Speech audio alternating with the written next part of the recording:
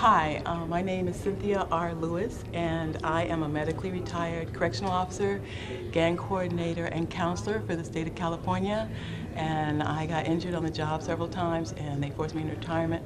I'm 69.9% disabled, but even before that, when I was 15, my left leg went paralyzed, and I lost the feeling in my right leg, and the doctors couldn't figure out what was wrong with me. They said it was similar to multiple sclerosis, but that's not what it was. And so they said it was all in my head, and they sent me home, and I had to learn to walk again, and I never got all of my strength back.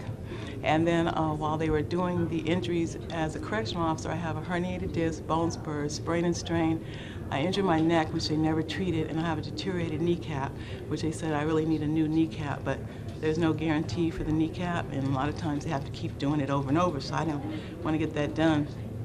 And then they wanted to give me all these pain pills that I had to sign these forms for, and I was like, no, because I was already having trouble with my stomach, and they said I was getting like an ulcer type condition, a tag amount, and all the side effects with the medication, it wasn't helping me.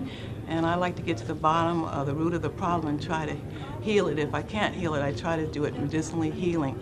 You know, I look for things that God has created that man hasn't tampered with, because God don't have the issues that men have.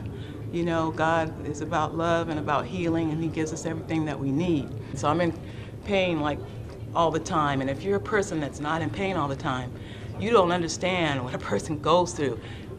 And I don't understand why I can't take something that God has created that man hasn't tampered with, and I don't understand why man thinks that he can heal a person better than God. You know, I don't understand why the government took out a patent on cannabinoid in October 2003. If there's nothing beneficial about this cannabis, then why is the government taking out a patent? That tells you right there that there's something very potently powerful about this medication, and I'm sure there's a lot more benefits to it. As we go along, we will see what those are. They're worried about that being a gateway drug. I've been smoking since I was 19. I'll be 54. I don't use that other nonsense. That is man-made. That is not healing. I use holistic things that were created by God that man does not tamper with, because God always does it better. So our country needs this money anyway. So let's take it out of the street, folks, and let's put it in a clean, safe, healthy environment, and let's regulate it, and let's be responsible about it. And I'm not going to stop you from taking your medication with the side effects, even if you want to take the one with the side effect of death. That's your business. But please don't tell me what I can use to heal myself, especially when God made it, okay?